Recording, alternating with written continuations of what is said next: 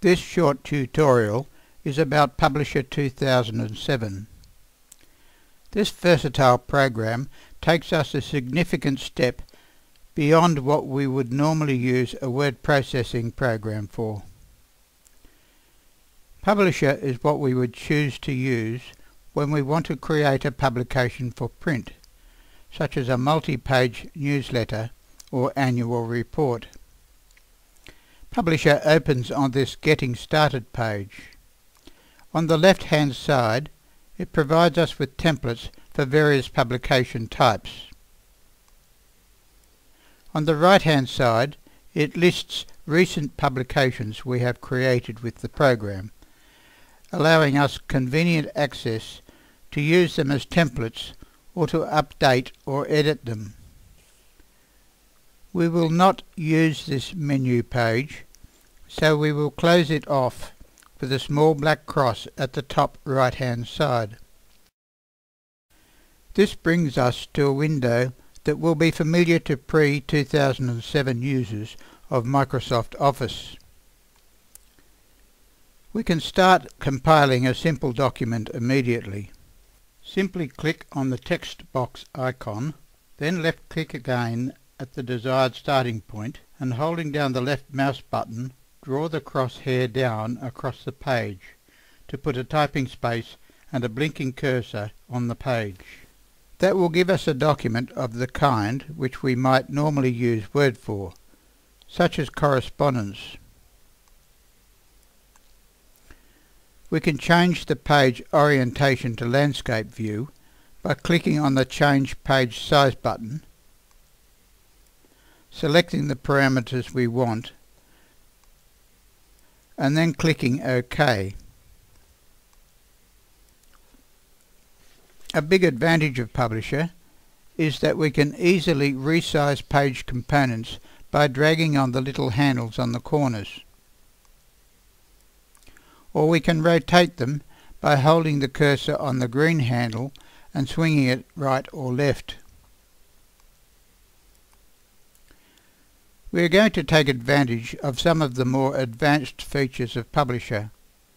We are going to develop a booklet. The first step is to go to File, then Page Setup, then Blank Page Sizes, and double-click on the menu item Booklets. Then double-click on the option A4 Booklet.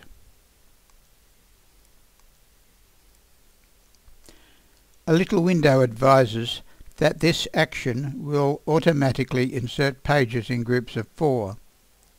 Then click Yes. At this point, the bottom of the window shows the first page highlighted. Then pages 2 and 3 with a fold line between them. And then page 4, which will be the other half of page 1 on an A3 sheet of paper. To best print such a booklet, we would use a commercial printer using a machine that prints A3 paper on both sides. If we go now to Insert, Page, OK, we will attach another 4 A4 sheets, again representing both sides of an A3 sheet. Note again at the bottom of the window the new pages 4 and 5 have a fold line between them, as have pages 6 and 7.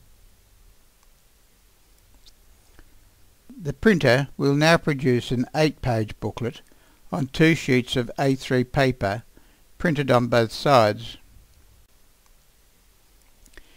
It is customary on A4 pages of a booklet to print into 2 columns. To do this, go to Arrange, then Layout Guides, then Grid Guides, and set columns at 2. Then click OK. Now text can be entered. Go to the text box icon, click, then drag and drop onto a page following the layout guides. A blinking cursor will appear at the top, ready for typing.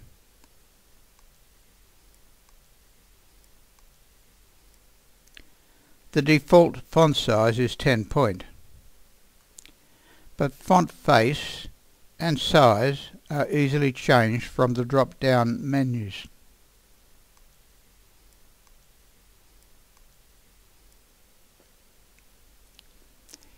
Images can be inserted anywhere on a page, either inside a text box or outside. Go to Insert, then Picture, Clip Art or from a file. Browse files to select one and double-click on it or click Insert. The picture can be dragged into any position by selecting it with the cursor and dragging it to the desired place. A line border can be added to the picture. Highlight the picture and then select a line from the line border style, and the border will appear around the picture. If the picture is resized, the border will resize with it automatically. Once all the pages are completed with their text and images, go to File, Save or Save As. If the finished document is going to a commercial printer, to take full advantage of an A3 fold printed on both sides, all components on each page must be locked in place. Locking or grouping page components is simple. Left-click on an item like a text box, and then holding down the Shift key, click progressively on each additional text box or image until the little handles appear on every corner. A double box icon will appear at the bottom of the page. Clicking on that icon will group all the objects. Clicking on it again will ungroup the objects. Objects grouped can't be moved, resized or deleted without affecting every other object on the page. Text within boxes, however, can be deleted or edited. Often text will overflow boxes, and you can choose where it overflows to. A small symbol will appear at the bottom of a text box, indicating an overflow. Then create a new text box on the page where you want the overflow, using the text box icon.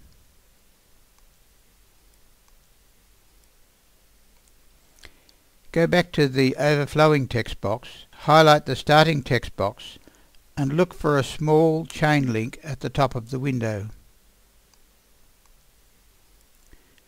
Click on it, and then go to the new text box and hover over it. The chain link will change to a jug icon, and you simply click anywhere within the new text box. The overflow text will be inserted. Sometimes the overflow text will not be placed in a page immediately following, but somewhere further on. You can have a small footnote directing the reader to the correct place in the document. To do this, highlight the starting text box, then go to Format Text Box, then Text Box, and then tick Continued on Page, and then OK.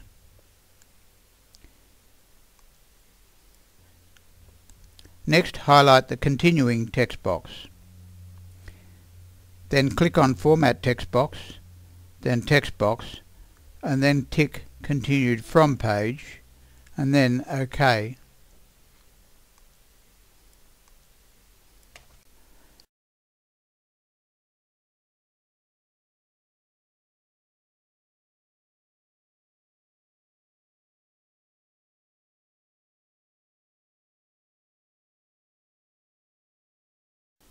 Before leaving this topic, We should also touch on creating a small format booklet. Instead of 4 pages being created on an A3 sheet, we can create them on an A4 or letter size sheet.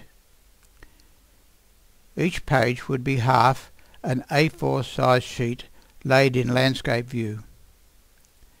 This is a more convenient size for mailing.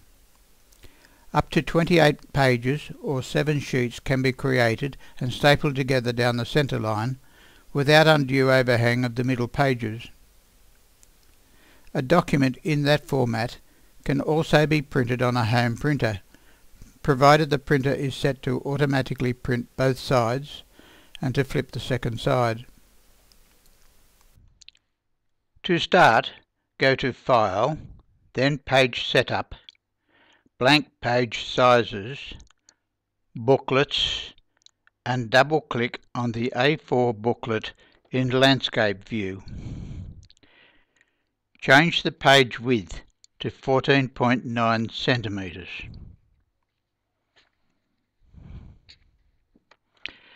Now the pop-up will advise that automatically inserted pages will be in groups of 4. Click Yes.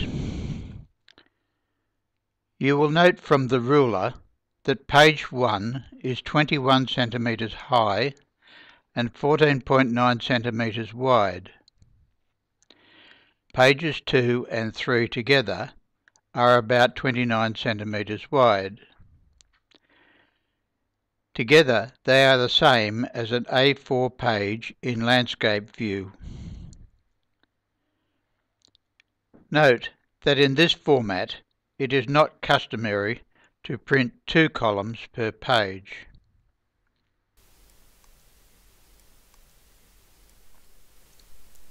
This ends the tutorial.